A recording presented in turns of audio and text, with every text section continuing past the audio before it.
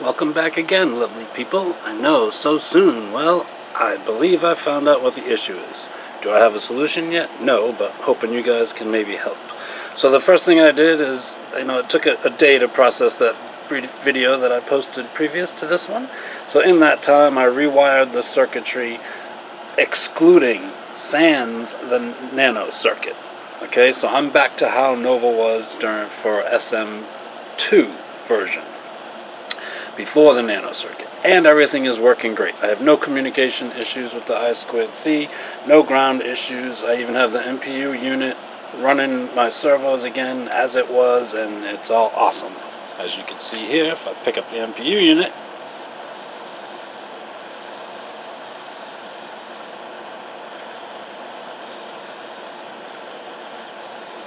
cool.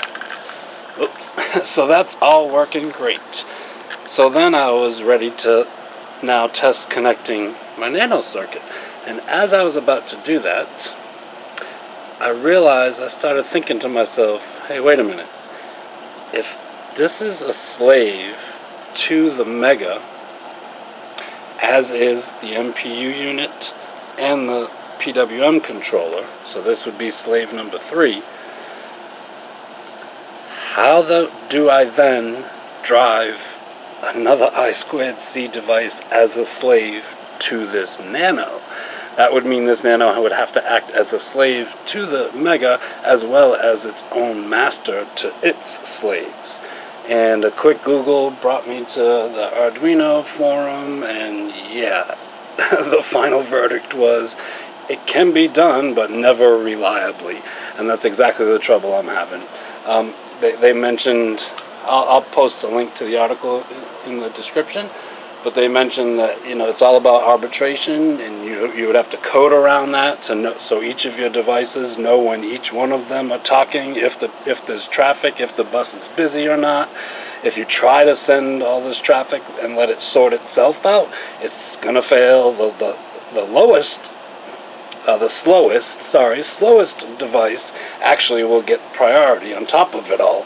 So I can understand why my motors were going haywire if the OLED or the Nano was trying to decide, hey, am I a master or a slave? So forget about it, guys. There's a problem there, and let's see, I hope this is focusing on this. So this is what we were trying to do, or I should say I was trying to do, sorry. So here's the Mega acting as the master, and then this is the terminal block that feeds all the devices. So it had MPU as slave A, PWM as slave B, and then the Nano as slave C. But then, yes, through the same pins on the Nano, the same bus, I was expecting or trying to make the Nano a master B, and then have its own slaves, and that's just not happening.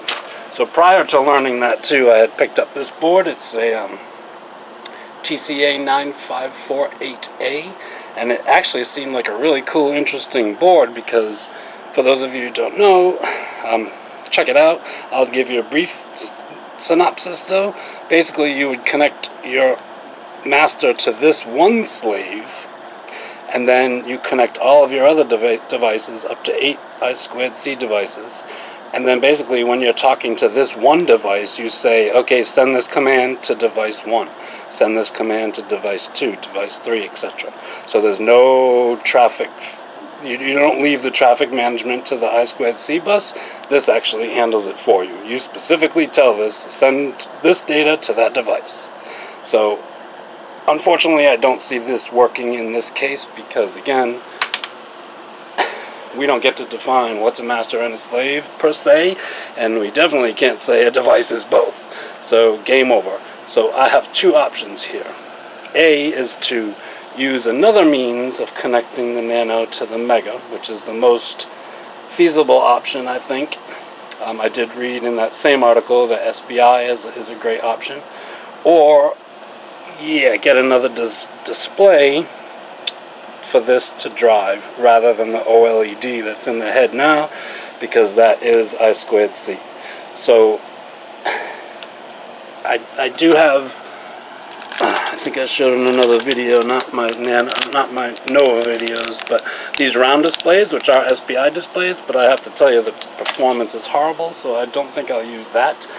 I don't think SPI is the way to go for any kind of display, so yeah, I'm at a dilemma. I'm going to look into connecting the two Arduinos via SPI, and hopefully that works, and that's the answer, and we'll be good to go. So, that's it, guys. Stay tuned for another video. Thanks for watching. Like, share, and subscribe.